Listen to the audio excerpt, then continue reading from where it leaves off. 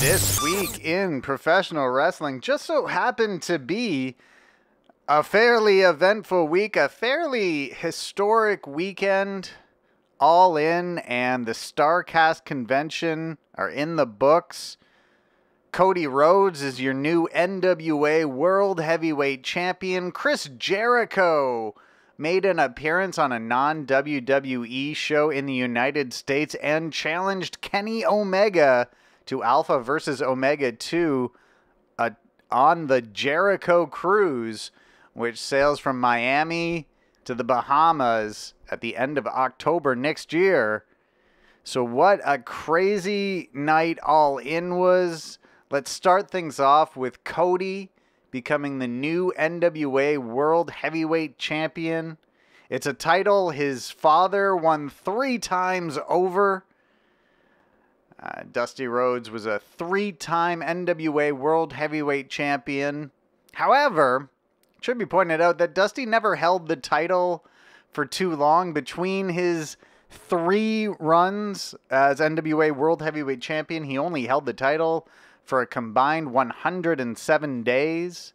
You compare that to Nick Aldis, who just went 265 days, I believe, with the NWA title. So with Cody's father, the drama was always in the chase of the title and not so much holding the title itself. But there was definitely a very old school feel to the match between Cody and Nick Aldis at All In.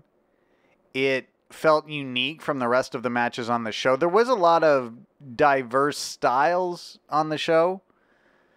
However, the NWA World Heavyweight Championship match, I believe the style there stood out more so for the old school flavor it has. For those that haven't been following the NWA over the last 10 months, Billy Corgan took ownership on October 1st last year. He had completed the purchase a few months beforehand, but he really took ownership on October 1st.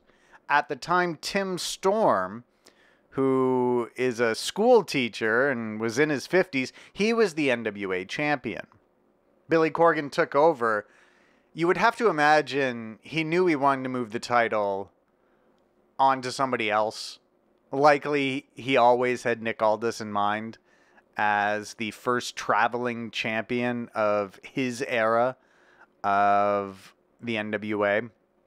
But they started with Tim Storm. They gave him a few months as champion, and they would debut the 10 Pounds of Gold YouTube documentary series, and they would follow Tim as he attempted to defend the title. He would eventually lose the title to Nick Aldis in December on a show for CZW.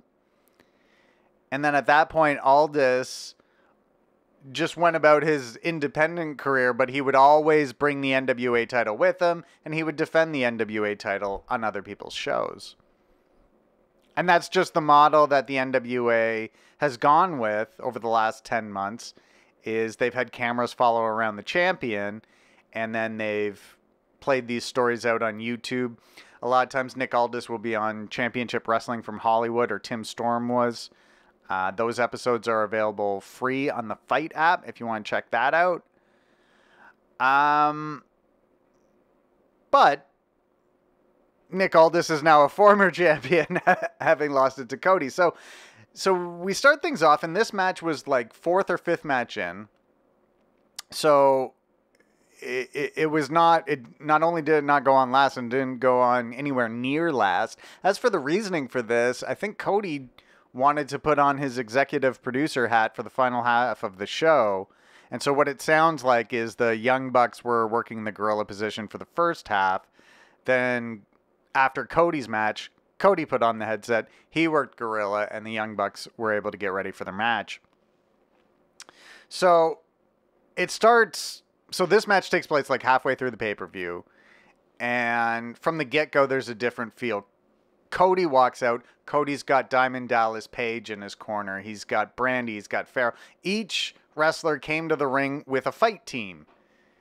And then Nick Aldis, he comes out, and in his corner is another former NWA World Heavyweight Champion in Tim Storm, but also former NWA World Heavyweight Champion Jeff Jarrett.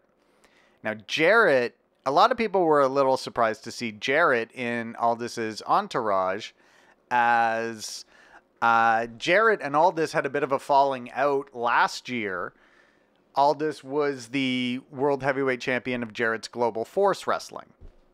Aldis in 2017 elected not to sign another contract with Global Force Wrestling because Jarrett wanted all GFW wrestlers to have a clause in their contract that says they have to pay Jeff 10%, or Global Force Wrestling, so Jeff. They have to pay Jeff 10% of what they earn on the independent scene, with the reasoning being they're going to be such bigger stars as a result of the star-making machine that is Global Force Wrestling, that they would be worth more on the independent scene, so then Jarrett should get that money.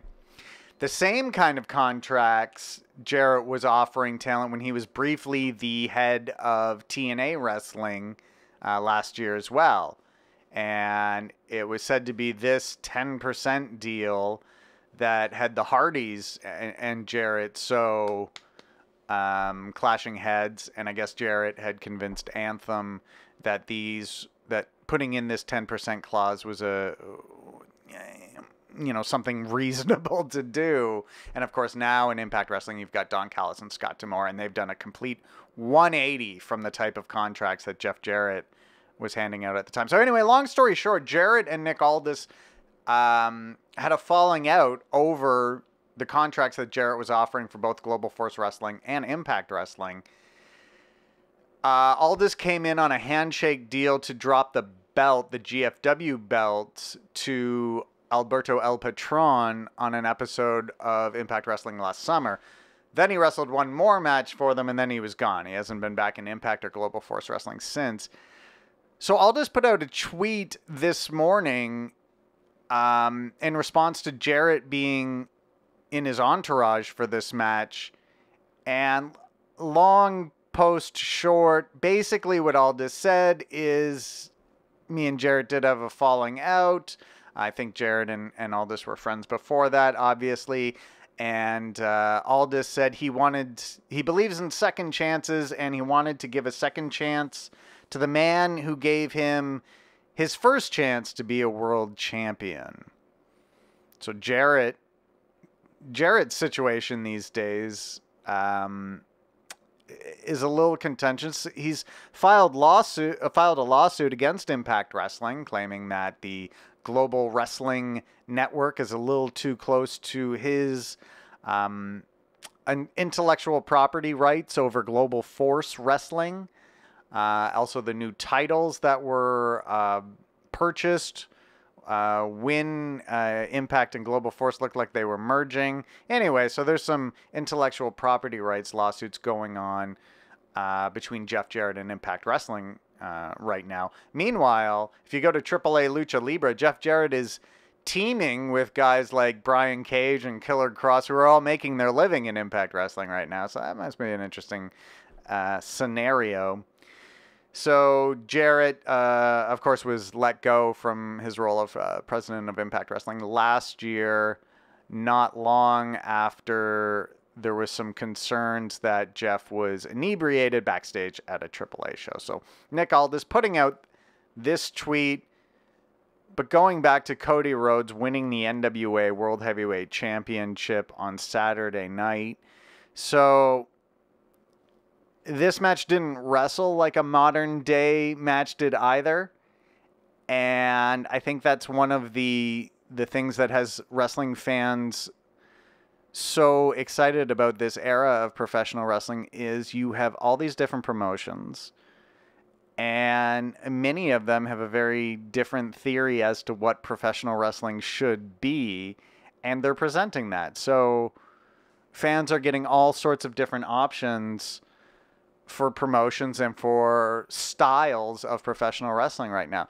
If you are a big fan of old school NWA wrestling, Billy Corgan wants to cater to you. And I think he made that very clear in this match. This was not a Ring of Honor match. It was not an Impact Wrestling match. It wasn't a WWE match for sure, especially with all the blood. This was an NWA title. I mean, brought into the modern world a little bit, obviously. But the finishing sequence was Cody reversed a sunset flip into a pinning combination. Excuse me. A la how the British Bulldog beat Bret Hart in that SummerSlam that was held in Wembley. So Cody hooks the legs, gets a count of 3. So this isn't, everybody today wins with their finisher or wins with, if you're going to win with a pinning combination, it's usually like a thumb to the eye and then a pinning combination or something along those lines. But this was just a straight up wrestling match won with a clever pinning combination. And just like as what would happen back in the 70s or 80s or even before then, right after the 3 count, it didn't go immediately into Cody's music. It didn't go immediately into the official match result announcement. There was just a silence for long enough for the fans to take in what was happening, to kind of grasp it a little bit, to put as much to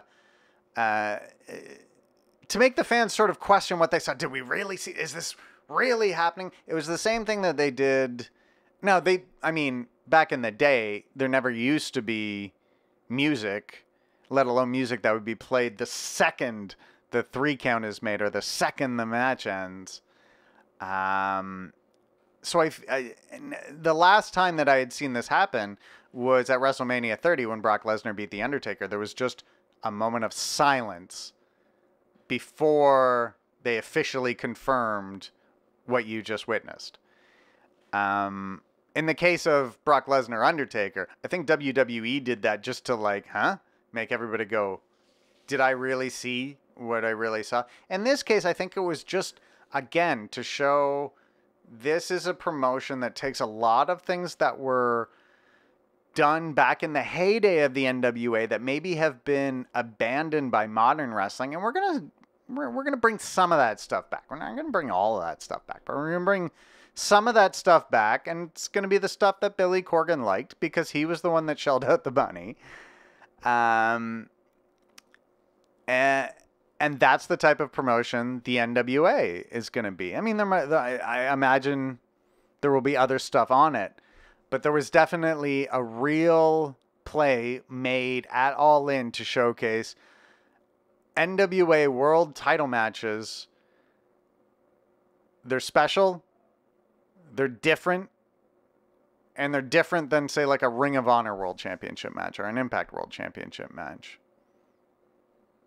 So what you see in the NWA is going to be different than what you see in Ring of Honor. What you see in the NWA is definitely going to be different from what you see in Lucha Underground. But then the cool thing about professional wrestling these days is you'll get these shows where you get to see all of that. All right, so that's Cody winning the NWA World Heavyweight Championship. Just want to remind everybody to please hit that subscribe button to make sure you're not missing out on any news or reports from spoiler-free wrestling. It also helps this channel grow and be seen by more people. You can also check me out on Twitter. I'm at IanIsAGoodDude, as I do try to be a good dude. You can check out our podcast. It's available on iTunes and wherever you normally get your podcast. Thanks very much for your support. I'm the Guy from Spoiler Free Wrestling.